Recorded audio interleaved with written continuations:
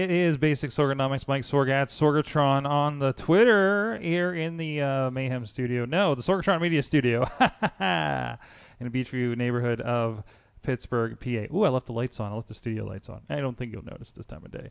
But with me is my compatriot, my partner in crime here at Sorgatron Media and Psychic Media Services. It's Missy, Rebellious Flaw on the Twitter. Hello, party people. Welcome. So we just had a really invigorating meeting here with somebody that we're looking to do a pretty cool show coming up, a little bit of a video game show, and we're gonna have a lot of fun with that. And I don't want to get too into it until we have everything kind of firmed up and we can do an official announcement and everything like that. But in the meantime, like it's that kind of energy. That's why I love kind of where we're at and what's going on with things right now, right? That we do have this opportunity for people to kind of roll in here and kind of put their ideas on the table like this. Well, and it's one of the things, like you said, it's energizing. It's great. It's movement. It's very awesome. And when you have somebody who comes in with a great idea and they're passionate about it, it just kind of leapfrogs and just it inspires you, and then you have that enthusiasm going forward as well. Mm-hmm. It's really, really cool. And the thing that I like about it is, this is one of the things that you and I have kind of started to adopt this year, is making it happen. Not saying it's going to happen, but making it happen. And I'm really loud over there. Really, really, really loud over there. Sorry, guys. Sorry, the monitor kind of blew up. So there you go. But anyways. Anyway, so yeah, we're making things happen. So when I'm out with somebody and I meet somebody and they... you do the business card exchange, you do the email exchange, the phone number exchange, whatever the case may be. You let them know, hey, hit me up and we'll get a coffee sometime. The number of times that the coffee actually happens under those circumstances is few and far between, because now you both have this, instead of movement forward movement activity with it and actual scheduling it, it's just somebody. Well, did I say that I was going to email them? Were they going to email me? Should I initiate this? Should they initiate this? You lose the momentum. Like, if it isn't scheduled right then, right now, it's questionable whether that'll happen. It's kind of like when you do a meeting and you really should put the next date in the meeting. And now I'm realizing there's a meeting that I probably should have scheduled for next week for something else we're doing. But that's exactly it, because things get lost. This is one thing added on. If you're somebody of especially a creative nature or making nature like we are, and the people that we deal with, you probably have a million other things going on, and it's going to get lost in the shuffle. How many times have I poked at people and say, hey, do you still want to do this project we talked about? And then sometimes that would just turn out as like, oh, yeah, let me talk to so-and-so, and we'll schedule a thing. Are you free Tuesday? That kind of thing. And it moves that ball forward, mm-hmm. because so much of that potential energy will go away. Right. And, having that opportunity to say, to push that and kind of say, and also show that you're really interested in it too, if you have that kind of in line. Yeah. And that's the other thing too, is I've gotten to the point now where if I'm with somebody, I will legit pull out my phone and say, all right, let's schedule something right now. And if we were talking about getting together in a couple of weeks, I automatically skip, a couple of weeks from now. All right. I look good that Thursday or Wednesday, or that Wednesday or Thursday. How do you look for those days?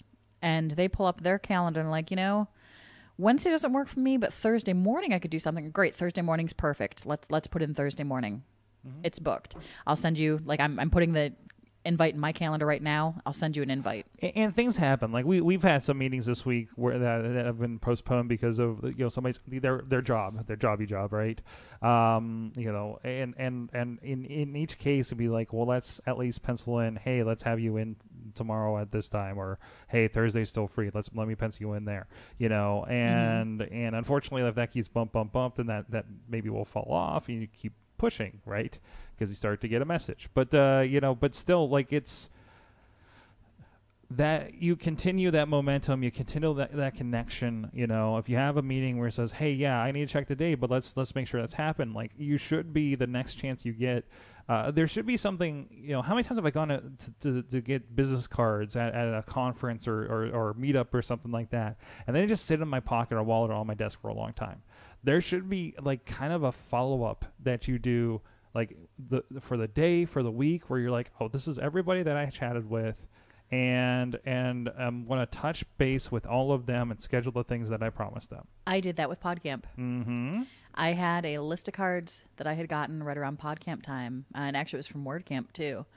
And I reached out. I had them sitting on my desk, and 2 days after the event, I like reached out to all of them, like, "Hey, thanks again for checking out my session at WordCamp. The information that I wanted to talk to you about with your podcast, check out our podcast stuff here, or you can also check out the PodCamp stuff. It's free content. It's a free conference that's scheduled for here, and you can find out more information, get tickets, whatever. There you go." I had 3 people connect back with me and say, "That's awesome. Great. Thanks. I've already registered for PodCamp, and I'm definitely going to be attending and checking it out. Would love to have a conversation with you there." And I actually had a conversation with him at PodCamp, and he seemed to enjoy it, got some information that he was looking for things, and gave him kind of that go-getter type of momentum to go forward with things. There's somebody else that I met, and this is actually the reminder that I hit him up and reminded him, "Hey, here's the PodCamp information." He said he was going to check it out. Probably would be at PodCamp, but I did not see him at PodCamp. So now that's a reminder to me to follow up. Mm-hmm. But like I said, those business cards, that's what I did is I sat down with my stack of business cards and sent an email to each person that I had gotten a business card from. Absolutely. And say again, that momentum, right? Absolutely. And I've had things where there were projects that we had our meetings for, we had everything lined up, we had a contract, ready to go, and then something fell through. And looking back and kind of, looking through our Trello and seeing things we were working on, going back and touching base and say, hey, that thing that we talked about that didn't go through there, like, have anything changed? Hey, here's a new idea. On one thing in particular, we were looking to do a lot of on location production, and I was just like, well, why don't we just take that idea and do it, here where we can do it for much cheaper, right? The price to rent this space that's already set up to do basically to sit down and do what we're doing right now, in a record and a online broadcast fashion. Is a lot easier, and just having options like that, they'll maybe spark a new idea or a new version of the idea, and we'll just kind of move to the next thing moving forward. Yeah, and that's the thing is project management. Again, going back to WordCamp, when I went to WordCamp, one of the sessions that I watched, now, again, I was there to speak, but I did still check out other sessions because that's kind of the cool thing to do about those conferences is you can go get additional information, talk to other people and learn more things. And you're not just there as the expert presenting what you're doing, you're sharing in the experience and learning more things as well. So I sat in on this session about the speaker was talking about her process for onboarding new clients, and she has like a 12-step process, and it's, after this happens, I do this. After this happens, I do this. After this happens, I do this. Once we get all of that done, now I have all of the information together to do the thing that you're asking me to do. Plus I've, worked through any of the potential things that could go wrong with it through each of this process, and you're good to go. And one of the big things that she purports in that process is keeping in touch and keeping people on track for things. So she has regular scheduled follow-up stuff. And for her, it's almost instantaneous. Mm-hmm. Absolutely. I mean, we kind of do, in-house, we do something similar where we try to touch on everything once a week. And sometimes we fall out of it, and sometimes we have to kind of reboot the idea, But doing that with everything like that, I think, especially we're seeing with our community groups, like a lot of that falls out. And like, what did you do? Oh, I didn't really touch this because it hasn't been on present of mind. And it usually is, day of the next meeting. Oh crap, I was supposed to do this, Mm-hmm. But that helps us with a lot of different projects that you would deal with, especially, when things are piled up the way they are, So go and really, on top of that, having the meetings and having the coffees and to begin with, take lots of coffees, right? If you have the time to put out for it, do that. Whether it be people that you see as people you look up to in your field that you're trying to push forward, whether that be a podcasting or creating or whatever your work is, right? Anything you want to advance in. I know our one friend, he has a mentor basically in his business, in his line of business, right? Because he wants to do more than the day job that he has, and he has a side business. He's trying to develop that and build it up so it can be its own thing, right? And he has a mentor that he sits down with every once in a while and just kind of catches up with, kind of casually, right? That is in this space that he's at, that has a business that deals in this on a regular basis while he's still trying to figure it out.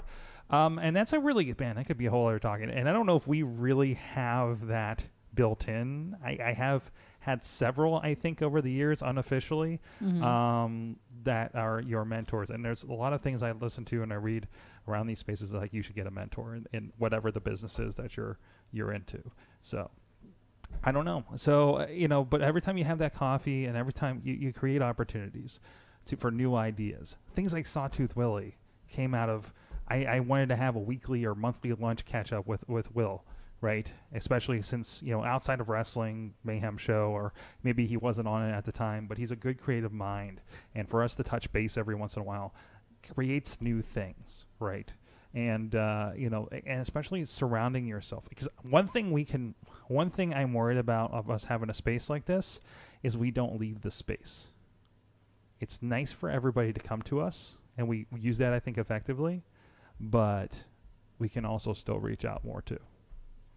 A lot of ideas rolling out in my head. Yeah, I noticed you kind of took a left turn there, apparently out of Beachview. So, no, it's all good. But no, like legit. Instead of saying, yeah, let's grab this or let's do this or hit me up for this, take the extra 2 seconds to pull out your phone and schedule that coffee. When you're sitting down having that coffee and you guys come across a brilliant idea to kind of work together and collaborate on a project, sit down and schedule it, make it happen, make it actually a tangible item that you can have accountability for. It'll keep the forward momentum moving with it, and it'll keep you, like I said, it'll keep you accountable. Absolutely. Sorry, I'm mentoring somebody on Facebook right now, apparently. But no, yeah, get out there, have your coffees, get them planned. Just kind of a little bit of advice there. Missy? Yes. At Rebellious Flaw on the Twitter. Yes, I am. I'm at Sorgatron on the Twitter. You can hit us up if you want to have a coffee anytime. And if you've got an email from us, we're on vyte.in/Sorgatron if you want to schedule a coffee with me. How about that? Build that in, right?